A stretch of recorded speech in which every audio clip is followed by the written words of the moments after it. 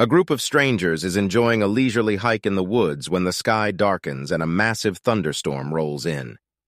Things take an unexpected turn as they huddle under a tree, trying to stay dry and make sense of the situation. The group members begin to feel a strange energy coursing through their bodies with each crack of thunder and bolt of lightning. It's a sensation, unlike anything they've ever felt before, similar to an electric shock but more intense and all-encompassing. As the storm intensifies, the energy builds until each member of the group is surrounded by a bright, crackling aura of light. They appear to be from a science fiction film, glowing with otherworldly energy as the storm reaches its climax. They stand there for a few moments, engulfed by this mysterious force, until the storm dies down and the energy fades away. As they reflect on what has just occurred, the group realizes they have been endowed with supernatural abilities.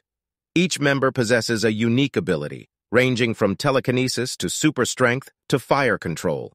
However, as they adjust to their new abilities, they realize they are not alone. Others have been affected by the storm, and some of them may not have the best of intentions. They must learn to control their powers and work as a team as they band together to figure out what's going on. The group is having a wild and exhilarating experience, full of ups and downs as they try to navigate this new and uncertain world. But one thing is certain. They will never forget that fateful day when they were caught in the middle of a freak lightning storm that forever altered their lives. As the group members begin to accept their newfound abilities, they quickly realize that controlling them is easier said than done. Each member possesses a distinct ability, ranging from telekinesis to super strength to elemental control. However, as they try to harness their powers, they discover that they frequently act erratically and put them in perilous situations. They initially try to conceal their abilities, fearful of how the world will react to people with superhuman abilities. However, as they begin to experiment with their abilities, they realize that they won't be able to keep them hidden indefinitely. If they are to survive in a world that does not understand them, they must learn to control their powers and adapt to their new lives. It's a challenging and frequently frustrating process. There are 10 failures for every small victory.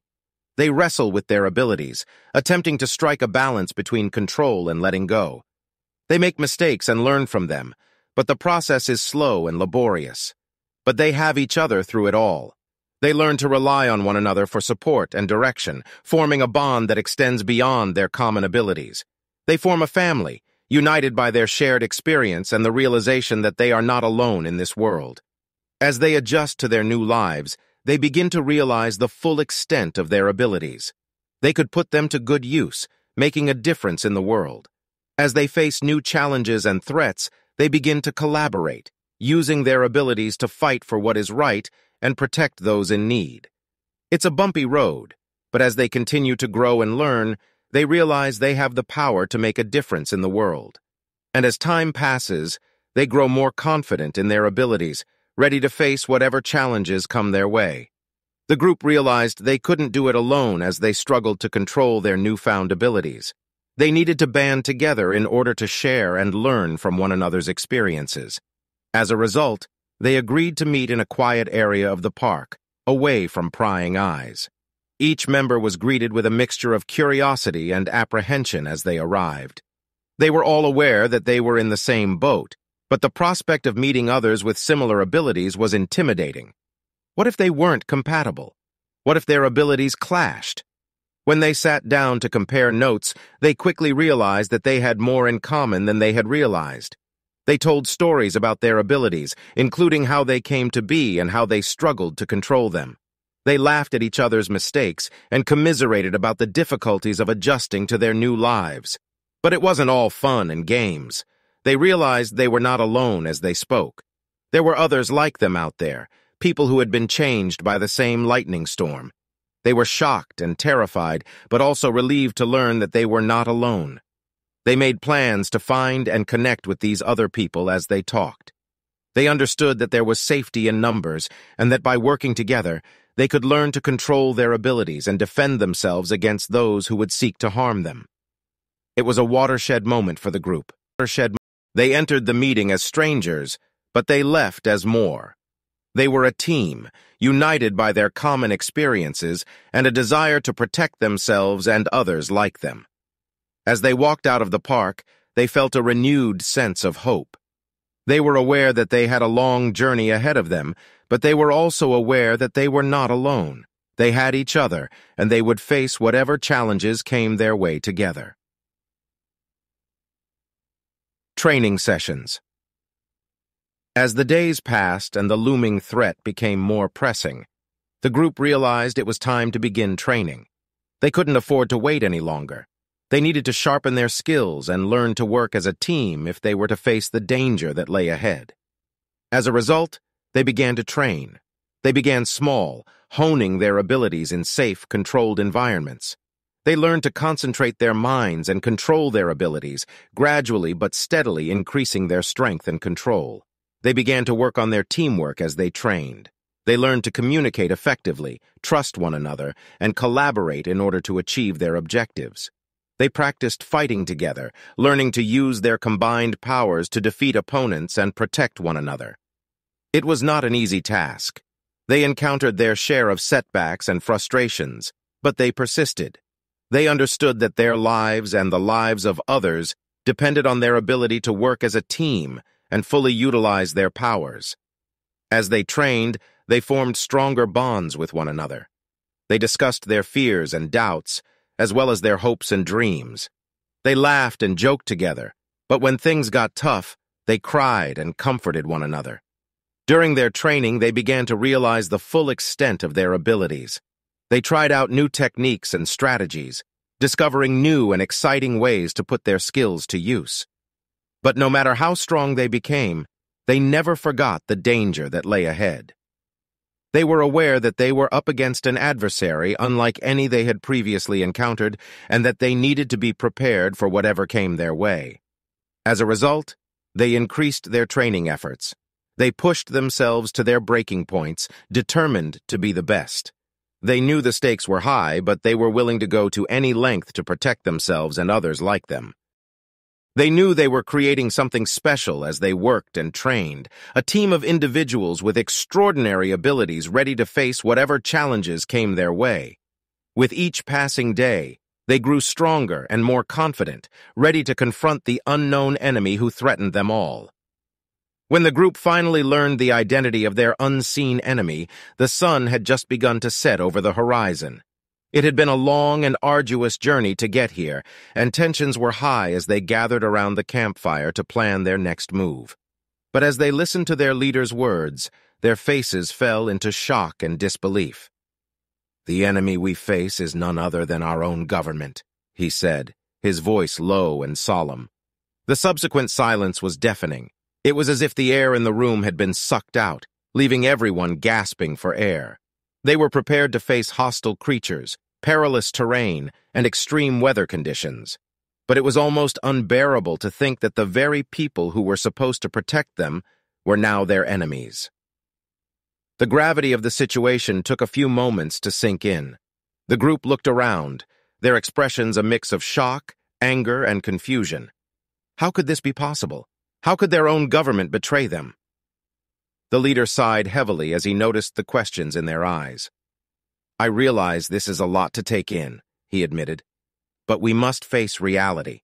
The government has been working against us, trying to silence us and keep us from discovering the truth about what's really going on." A collective nod went around the circle. They had all suspected that something was amiss, that there was more to the story than what they had been told. But the reality was still difficult to accept. "So what do we do now?" asked one of the group members. The leader took a deep breath and turned to face each of them. "We're going to keep going," he said. "We will fight no matter what. We cannot allow them to win. We cannot allow them to silence us. We must keep moving forward no matter how difficult it becomes." There were nods of agreement from everyone in the circle, but the unease remained. How could they possibly trust anyone now? How could they be certain that their own comrades would not turn on them? The leader seemed to sense their reservations. "We stick together," he stated emphatically. "We keep an eye on each other. We have complete faith in one another. We may be up against a formidable foe, but we are far more powerful together than they could ever imagine." So the group continued on, their resolve strengthened by the discovery of their true adversary. It would be a difficult road ahead, full of danger and uncertainty, but they were determined to see it through. They were not going to be silenced. They were not going down without a fight. They were going to fight no matter what. The big day had finally arrived. The group had been preparing for this moment for months, and now it was finally here. They stood on the outskirts of the battlefield, their weapons drawn and their hearts pounding with excitement. The enemy was right ahead of them, waiting for them. They'd heard whispers about their ruthlessness and strength, but nothing could have prepared them for what was about to happen. The group fell into formation when the leader raised his hand. They moved steadily forward, each step bringing them closer to their adversary. The tension was palpable, and no one said anything. They could see the enemy's faces as they got closer, twisted into snarls of hatred and malice. But they were not scared. They'd come too far to be afraid now. The first blows were delivered, and the battle officially began. The roar of battle cries and the screams of the wounded filled the air, as did the clash of steel against steel. It was chaos, but somehow the group managed to hold their ground. Their bodies ached, and their hearts raced as they fought with everything they had. They were well aware that this was only the beginning of a much larger conflict, but they were determined to triumph. They began to notice something strange as the battle progressed. The adversary appeared to be holding back. They were fighting, but it was almost as if they were waiting for something to happen. Then, something happened. The ground beneath them began to tremble, and the sky darkened. A massive army appeared on the horizon, marching towards them with deadly intent, and the group looked up in horror. They'd never seen anything like it before. The sheer number of soldiers was overwhelming, and the group knew that they were outmatched. They, however, did not back down. They stood tall, their weapons drawn, ready to face whatever came their way. They knew this was only the beginning, but they were prepared for whatever came next. The battle was eventually won, but at a high cost. Many of their own had fallen, and their wounds would take weeks to heal. Even in the face of such destruction, the group remained unwavering. They were aware that this was only the start of a much larger conflict, but they were prepared. They were prepared to face whatever came their way, no matter how difficult or intimidating. They were a force to be reckoned with, and they would not relent until they had triumphed. The group had fought hard and come a long way, but they were realizing that victory might come at a high price. As they continued to fight their enemy, they saw more and more of their comrades die, and their wounds became more severe. It was a harrowing realization. They'd come so far and made so many sacrifices, but the price of victory was becoming clearer with each passing day. One evening, the group's leader gathered them around the campfire, his face solemn. "We've already lost too many," he said, his voice heavy with emotion. "And we could lose even more before this is over. But we will not give up. We cannot let their sacrifices go unnoticed." The group agreed with a nod, but the unease lingered. They'd grown into a family, and the thought of losing any of them was almost unbearable. As they fought on, the cost of victory became increasingly clear.